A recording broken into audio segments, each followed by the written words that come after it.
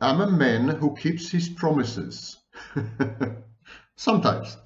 Well, this is one promise I'm going to keep. I'm going to give you bullet points regarding this video so that those of you who cannot tolerate my face or my voice or both for longer than 3 minutes can log off having grasped and having heard everything I have to say. So here it is, the summary of today's video, and those of you who would like to learn more can proceed to listen to the rest of the video. Today's video deals with self-supply, the techniques that narcissists use to supply themselves when they are unable to secure the supply from the environment, from other people. The narcissist self-supplies in order to avoid collapse and in order to avoid dysphoria or depression, which are usually the merry companions of collapse. And this delusional solution, self-supply of course is delusional, renders the narcissist autoerotic. In other words, the narcissist is emotionally invested in himself. And there is no emotional investment without a sexual dimension. So this is known as autoerotism. And because the narcissist converts himself into the object of his own infatuation, admiration, adulation, and attraction, the narcissist is incapable of being attracted to other people. And so the narcissist becomes cerebral, asexual.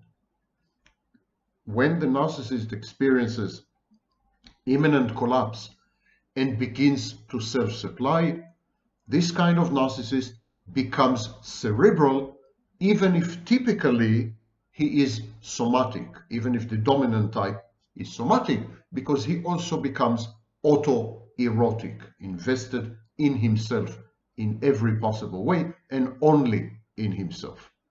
Now, plentiful narcissistic supply, when there is a lot of external narcissistic supply coming in, also poses problems for the narcissist.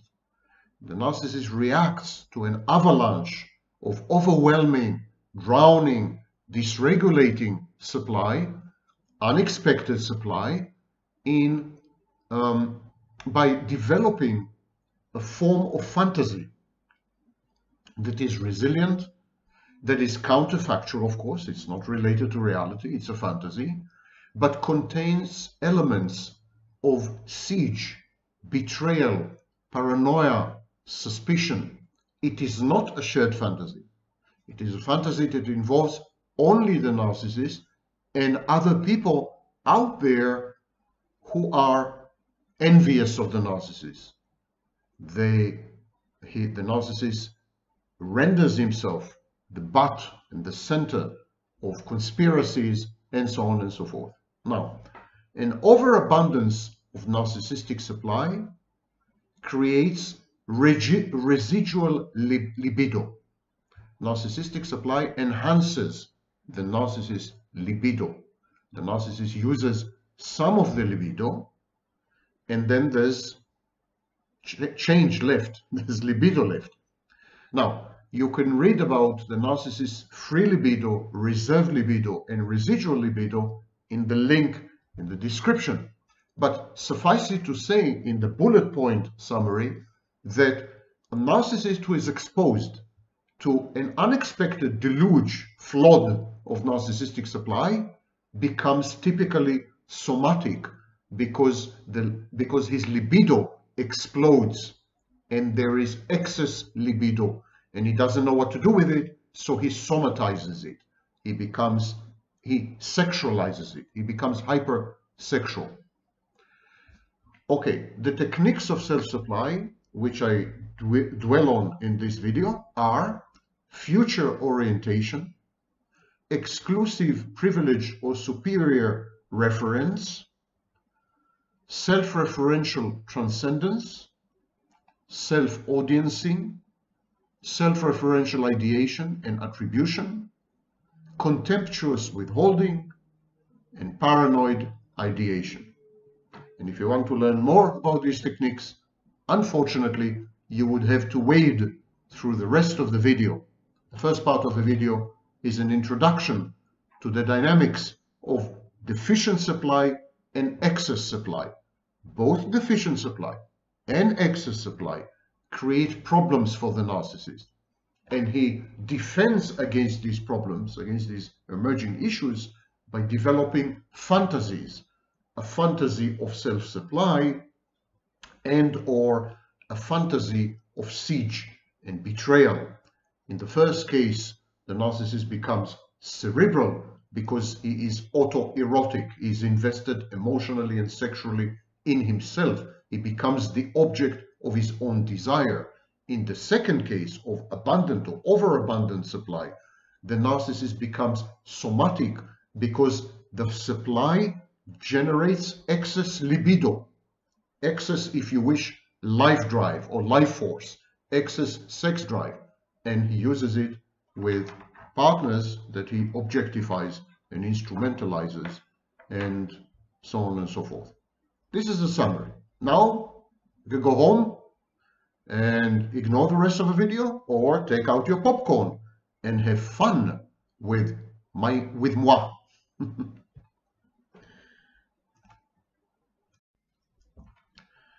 Because so very few of you are watching my videos, I decided to switch to self-supply.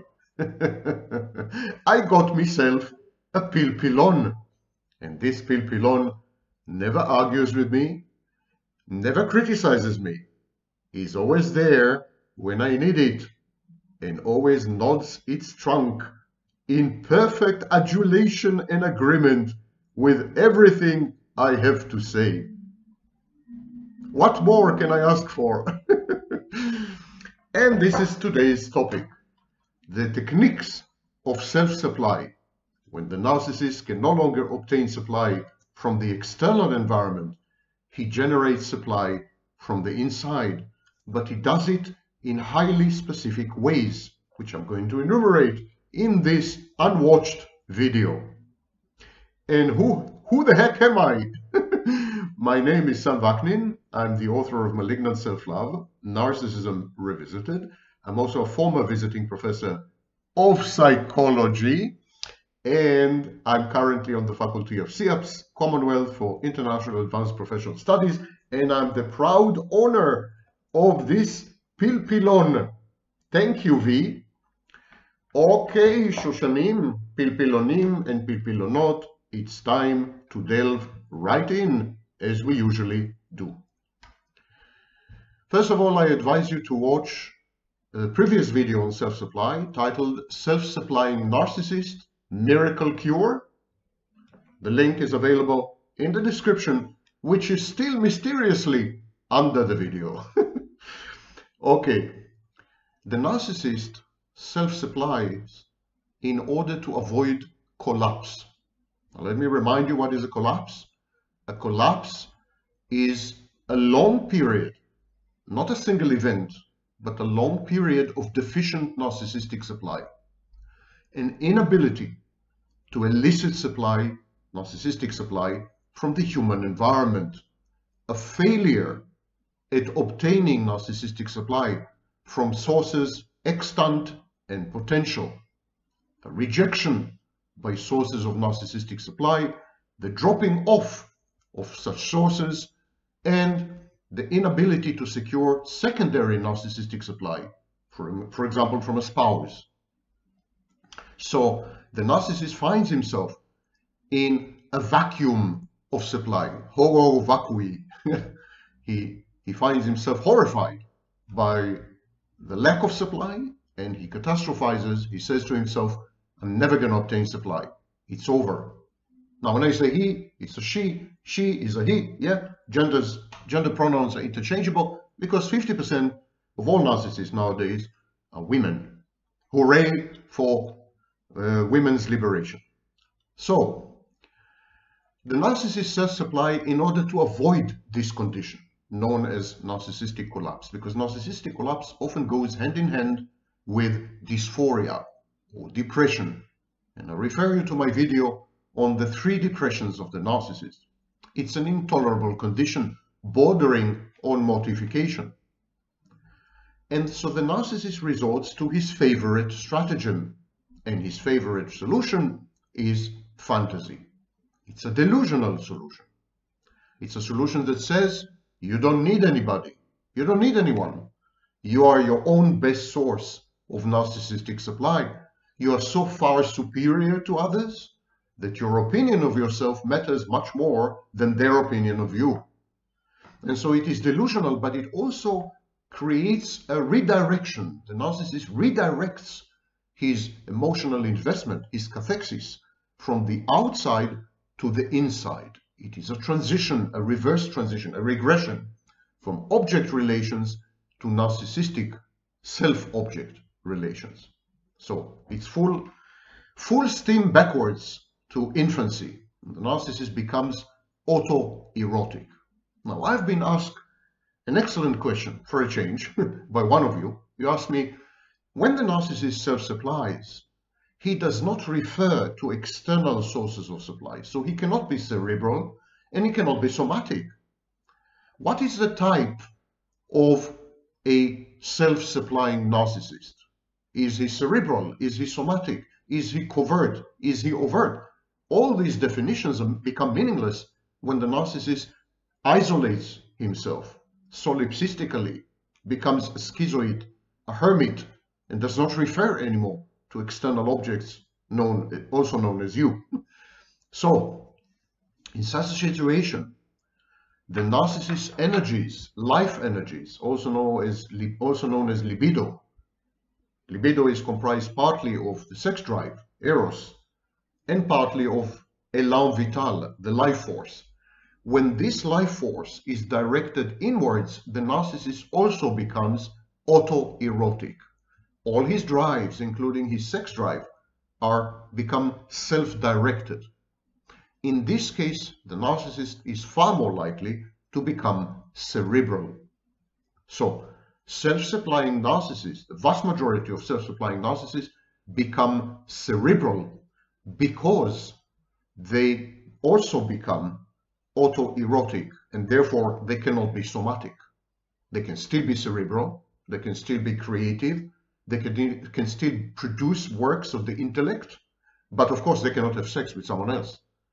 So, and their bodies are objects of sexual desire, so they redirect the sexual desire at themselves, but this sexual desire is more erotic than proper sexual.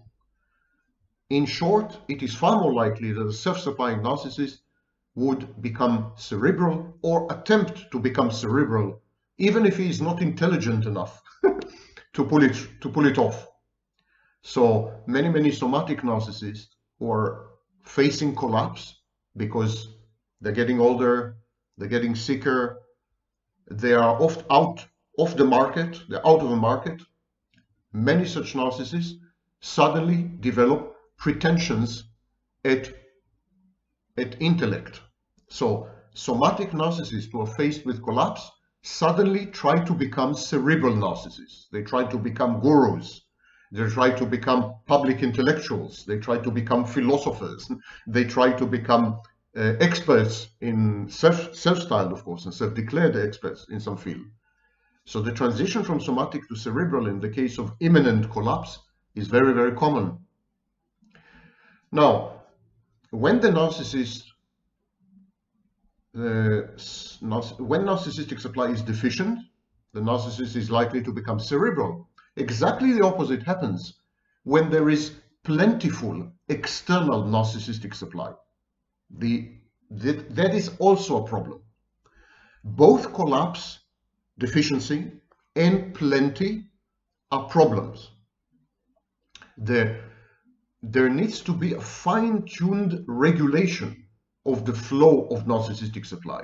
If you get too much of it, or if you get too little of it, the narcissist decompensates, acts out, and essentially falls apart. He even becomes pseudo-psychotic. So when there is too much narcissistic supply, plentiful narcissistic supply, this leads the narcissist to develop resilient, ever more counterfactual, unrealistic fantasies. But these fantasies are not shared fantasies. They are fantasies of siege and betrayal, the fantasies of paranoia and pain and hurt and shame.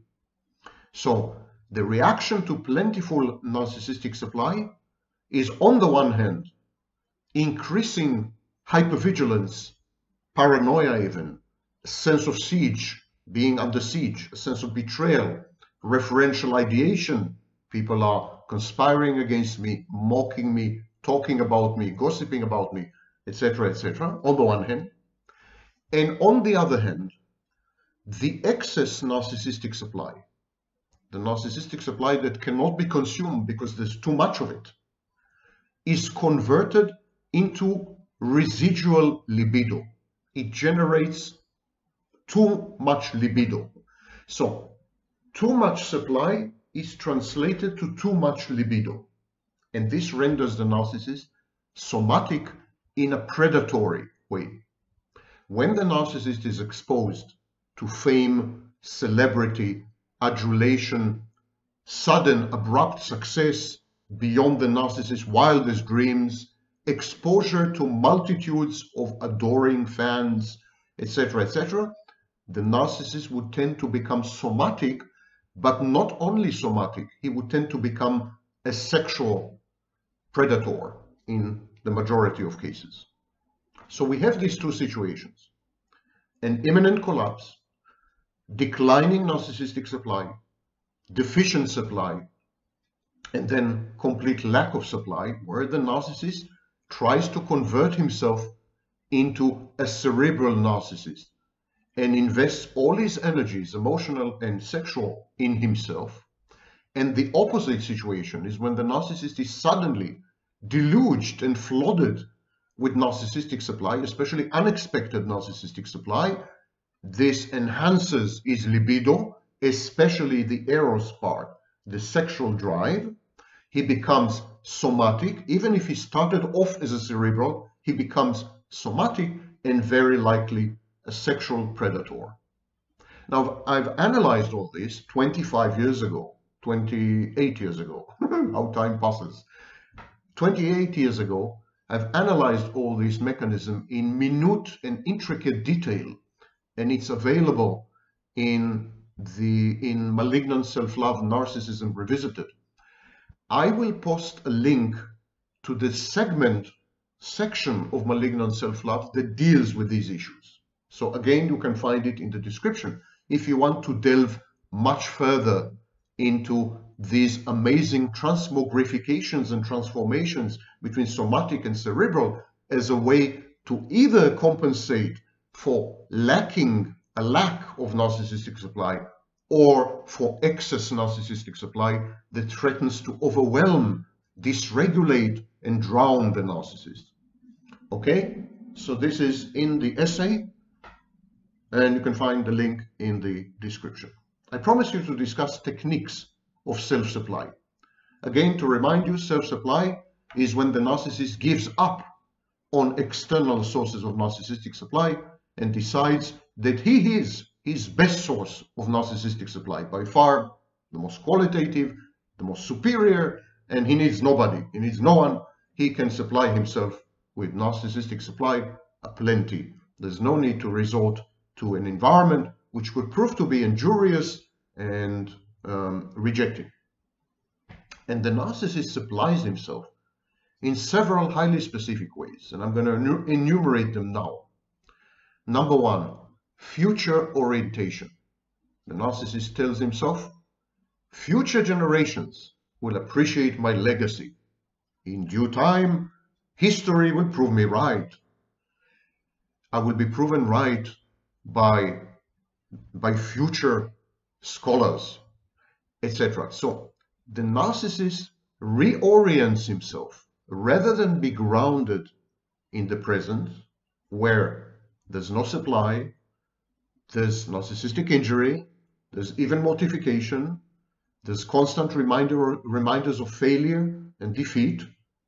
This kind of present the narcissist rejects, and he starts to reorient himself to become a denizen of the future. His outlook is future-oriented. He keeps talking about his legacy. Now, it doesn't matter what people say about him. Now, it doesn't matter that he's being rejected and mocked and ridiculed and criticized and exposed. None of this matters, because the future will vindicate him. This is technique number one of self-supply. Second technique of self-supply is to refer to exclusive, privileged, or superior reference. To measure, the narcissist measures himself against highly specific, handpicked, chosen people. He says to himself, I don't care what the hoi polloi say. I don't care what people say on YouTube. YouTube viewers are low-grade, low-brow, low-level people. They are not my frame of reference. I don't care what people on the street have to say about me. I care only about my peers, and my peers are geniuses. My peers are accomplished people. My peers, my potential mentors even, are at the top of their game in their profession. Only geniuses can understand and appreciate my work. So he gives up on the sources of narcissistic supply that they had been tapping hitherto by reframing the situation and saying, I'm rejecting them. It's not that they are rejecting me. I'm the one who is doing the rejection. This way, the narcissist feels that he is in control. He regains and reasserts mastery. He is the boss. He's calling the shot. He's the driver's seat. It's not, this is a reframing, a totally delusional, counterfactual reframing of the process. The narcissist is rejected by potential sources of supply and actual sources of supply. But rather than acknowledge this fact and endure devastating narcissistic injuries and mortifications, the narcissist says, that's not true. I made them do it, or I'm the one who has rejected them. And I rejected them because I deserve better. I deserve an audience which is much more sophisticated, much more chic, much more knowledgeable, much more intelligent, much more everything. So I'm transitioning from an audience which is beneath me, sources of narcissistic supply which are low grade and whose supply is low grade and fake. I'm transitioning from this group to an alternative group. And of course, it takes time and there's a transition period, but ultimately I will be recognized by this new reference group, which is far superior to the previous reference group. This is the second mechanism. The third mechanism is what I call self-referential transcendence. Self-referential transcendence is when the narcissist convinces himself that he is in some ways superior to the overwhelming vast majority of the rest of humanity. It is self-referential because it is the narcissist who convinces himself. He is doing the convincing. And it has to do with transcendence. So such a narcissist would say, I am hyper-moral. My morality is amazing. No one is as moral as I am. I'm strong. I'm inordinately strong. I'm not aware of anyone who is as honest and as strong as I am. I'm gifted. I'm a unique genius. There are only 8 other people in the world who are as geniuses as I am. I'm a martyr. I'm a victim. I'm a healer. I'm a savior. I'm the scourge of evil people. I'm going to eradicate evil people. I'm a protector, for example, a protector of women. All these are forms of self-supply.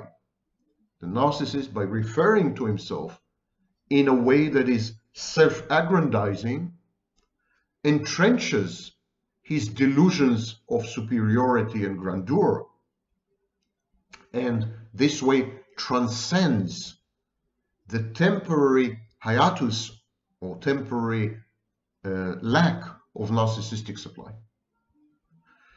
The next technique is self-audiencing. Self-audiencing is when a narcissist essentially splits himself in two. He is the source of creativity. He produces works of art, works of the intellect, and at the same time, he is also his own exclusive audience. Not only is he his best audience, he's his exclusive audience. So it's a kind of multiple personality. The narcissist becomes his own critic, his own fan, his own audience, his own follower, his own disciple, his own protege. And this self-audiencing is manifested in a variety of forms. For example, the journaling. The narcissist can write a journal, a diary, and then convince himself that it is an amazing work of art, the equivalent of Anne Frank's diary, or I don't know, Marcel Proust. And one day, the journal or the diary will be discovered and will become a literary masterpiece. That's an example of self-audiencing. Another way, self-documenting, accumulating every scrap of paper, every electronic document that ever passes or crosses the narcissist's variety of devices, documenting, even going to the extent of recording oral interviews with others, creating a rich, all-encompassing, all-pervasive, ubiquitous documentation of the narcissist's life, leaving behind a legacy that will be explored by future scholars and will be only then appreciated for what it is, the documentation of a singular mind. Another example of self-audiencing is self-appraisal, when the narcissist analyzes himself and says, objectively speaking, I'm a genius. You know, compared to others, I'm exceedingly handsome. So this is self-appraisal. Of course, the self-appraisal is a direct derivative of the fantasy, and therefore it's delusional. It's delusional self-appraisal, and it is intended to provide the narcissist with narcissist self-supply. So these are all examples of self-audiencing, when the narcissist becomes his own most faithful, most loyal, most adoring, most fawning audience. The next technique is self-referential ideation and self-referential attribution. It's when the narcissist projects onto other people parts of himself that he is ashamed of, parts of himself that he rejects, parts of himself that challenge and undermine his grandiose, inflated, fantastic self-perception. He projects these parts onto others, and then he attributes these parts to others, and sometimes he even forces others to behave accordingly, something known as projective identification. An integral part of this process is self-referential ideation, developing ideas about other people and how they see the narcissist. So the narcissist tells himself, for example, everyone envies me. That is self-referential ideation. Everyone envies me. Everyone is talking about me. I'm the center of attention. I'm the life of every party. I'm being sorely missed. My ideas are influential. Everyone is plagiarizing and pilfering them. So, sentences about other people which reflect directly on the narcissist. Sentences, statements about other people's state of mind as it refers to the narcissist. These are self-referential ideation and attribution. Making assumptions, which are fantastic, and in many cases counterfactual. Not in all cases, but in many cases. Making assumptions about other people and how they see the narcissist, their attitude to the narcissist, and even their plans, their agenda when it comes to the narcissist. So this leads gradually, self-referential ideation and attribution gradually evolves The longer the period of collapse and the longer the period of self-supply, self-referential ideation and self-referential attribution gradually evolve into paranoid ideation. Paranoid ideation is, of course, self-aggrandizing. It's a form of grandiosity. I am the focus of a conspiracy. I'm sufficiently important to be at the heart of malign intention and attention. Everyone is planning to take me down because I matter, because I'm important, because I'm critical. And so paranoid ideation places the narcissist at the center. It's a center of a conspiracy, it's a center of a collusion, it's a center of malign intentions, it's a center of malignant attention. It's not a good center, but it's still the center. And this is supported by the betrayal and siege fantasy that most narcissists have, and also by self-referential ideation and attribution. Now, it's very important to mention here that self-referential ideation and attribution and paranoid ideation are both triggered. They're triggered by both a lack of supply, a collapse, and too much supply, an excess of narcissistic supply. Both situations which are out of balance dysregulate the narcissist. When the narcissist is exposed to an avalanche of narcissistic supply, when he's deluged with narcissistic supply, and it's abrupt and it's unexpected, he doesn't have the tools to cope with it. He develops a siege and betrayal fantasy where he is at the core of some malign, malignant attention, conspiracies, and collusion. And that's because everyone wants to take him down. Everyone envies him. And he's becoming too influential. And so the powers that be, for example, want to destroy him. So this is a reaction that is a form of self-supply when narcissistic supply is deficient, and a form of desperate attempt to regulate when narcissistic supply is overwhelming and dysregulated. Okay? Now, the last technique of self-supply is contemptuous withholding. The narcissist isolates himself, becomes a hermit, a schizoid, and he says to himself, withdrawing my presence, my absence, these are punishments. I'm punishing people. They could have enjoyed my company. They could have benefited from my ideas. They could have basked in my personality. They gave all this up in their infinite stupidity. They didn't appreciate me. They didn't reward me. They didn't supply me. They didn't notice me. So I'm holding them in contempt because only stupid people would have missed my shining presence. I'm withholding myself. They don't deserve me. They don't deserve my contributions and my output. I'm alone because no one is on my level. And I know no one is on my level because they wouldn't give me narcissistic supply, which I richly deserve. So there is contempt here. And the contempt leads to withholding, withdrawal, and avoidance as punitive measures against potential sources of narcissistic supply or actual sources of narcissistic supply who ceased to supply the narcissist. The narcissist perceives a lack of supply, the withholding of supply. He perceives it as an act of aggression. He perceives it as a malevolent, malign act. The narcissist cannot countenance the possibility that he doesn't deserve narcissistic supply. He believes that his very existence is in itself a cosmic event of spectacular proportions.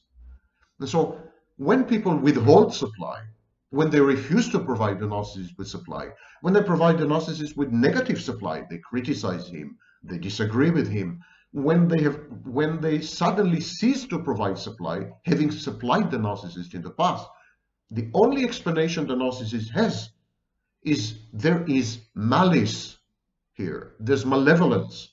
This is done on purpose. It's an act of aggression or passive aggression. It's intended to destabilize me, dysregulate me, destroy me, devastate me, take me down, ruin me, push me to do something crazy, to act out in order to entrap me. So the narcissist then devolves into a resilient, entrenched, unassailable fantasy of betrayal and siege and paranoia and hypervigilance and suspicion. He convinces himself that his value, his grandiosity, is fully justified and buttressed and supported by this evidence.